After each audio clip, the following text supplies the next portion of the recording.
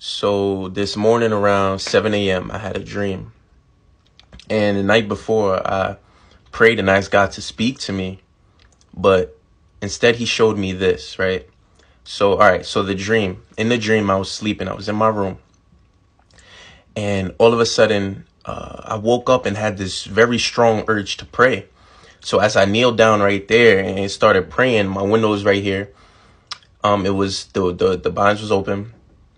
I seen a huge light, a shining light bigger than the sun. And it started shining so bright.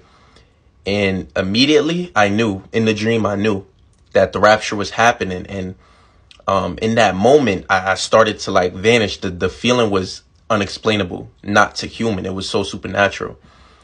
Vanished into some place, right? In the dream, I believe this is a place before heaven and hell. A place before God separates the good from the evil, right? Before he sends some to heaven and most to hell. So as we're there, I see Christians and I see non-believers, the sinners. And the Christians were all happy, we're laughing and stuff like that. But the sinners, there's just a great sadness over them. And Jesus was there. Jesus was walking among us. And that place, Jesus was having one last meal with us, one last dinner with us before he separates us with all of us, with all his children. I think that's to display his love, that he even loved the unbelievers. He even loved the people that mock and reject him, that he still loves them. And somebody comes up to me and he's like, yo, you were right. You were right. You know what I'm saying? He's talking about like Jesus was real. You was right.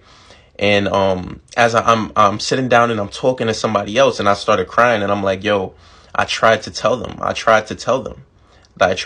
meaning like I tried to tell them like Jesus is real. Like this is real. I seen other religions here, other religions that thought Jesus was not real. They were all there.